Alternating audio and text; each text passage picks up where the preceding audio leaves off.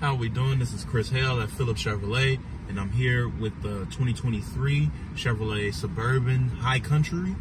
This is a beautiful, beautiful truck. I'm going to show you guys how to find and to access the hidden compartment here in the Suburban. Firstly, you want to start the vehicle, which it already is. Then we go up here where all these nice buttons are, and we hold this middle back arrow.